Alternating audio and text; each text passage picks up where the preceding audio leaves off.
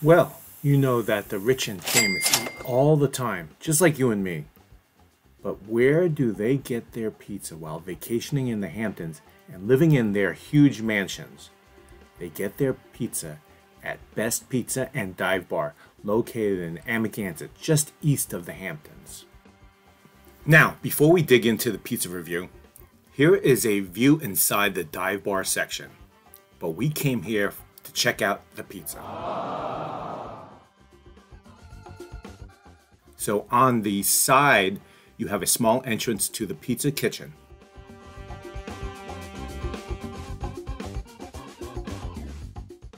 Looks like they are using electric ovens, which fits perfectly in such a small place. This is completely different from the original Best Pizza in Williamsburg, Brooklyn. Over in that location has a 100-year-old wood-fired oven.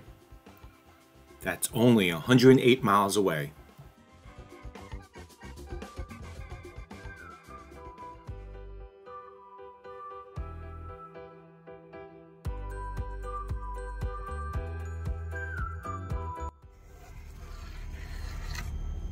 Very nice.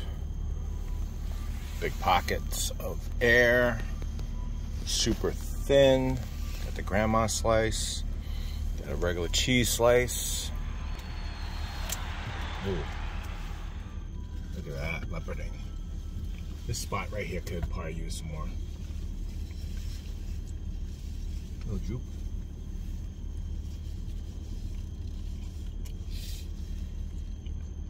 Taste the oregano in this one. A little crispy, a little floppy here. No too soft. Alright. It's on the salty side.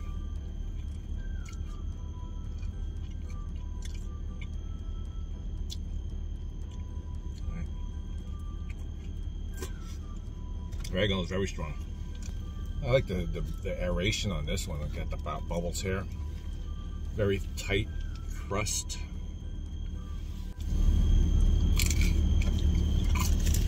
Back a little crispy, a little pliable. All right, let's get the grandma slice now. Grandma. They use electric oven inside. So I got this. I'm surprised I got this browning consistency. Not bad. Splash of it very dark. Tomato sauce is very dark. I like to be a little bit more crispier. Very chewy. The sauce is very, almost tastes like it's burnt.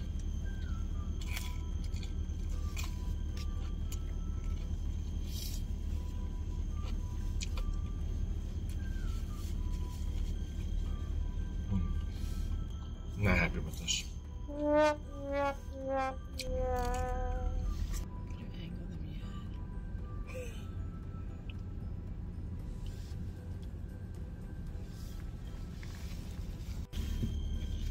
Upon closer inspection, it seems like they mix, I want to say olives in the sauce, which gives it that.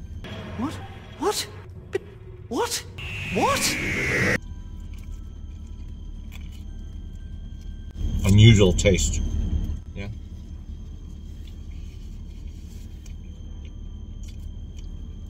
That's what I taste. Interesting. Wonder if they had a wood-fired oven, how much of a difference in taste it would be, since this is electric. So as you see, it says Best Pizza and Dive Bar, and this seems like dive bar pizza. Overall, I'll give it a cheese slice, to be honest with you.